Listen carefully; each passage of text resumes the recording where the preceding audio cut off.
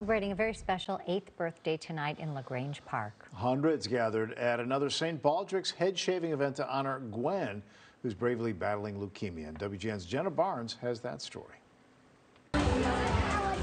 We're celebrating a family that's near and dear to us. Teachers, students, and their families at Forest Road School spent the Thursday evening before spring break giving back. This was our way of showing support and getting our community to stand behind us. In honor of their classmate, Gwen Koya, who's been battling cancer for the past year. Just 1 week after Reese was born, Gwen, she was really tired, not like feeling herself. After doctors at Loyola Medicine ran blood work, they diagnosed Gwen with acute lymphoblastic leukemia.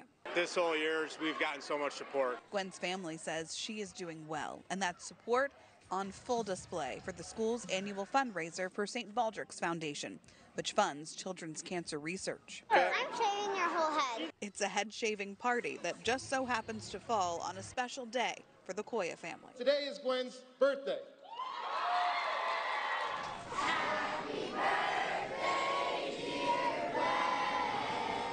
Gwen following through on her birthday wish. With clippers in hand, she helped her dad go just about bald. Her mom got a fresh cut too, and Gwen's classmates, even they got in on the action. I knew it would help kids with cancer, and then when I heard that Gwen was diagnosed with cancer, I tried to help people even more. This is a children-driven fundraiser. It's children helping children, and it brings out a true community that I feel like our school embodies 100%.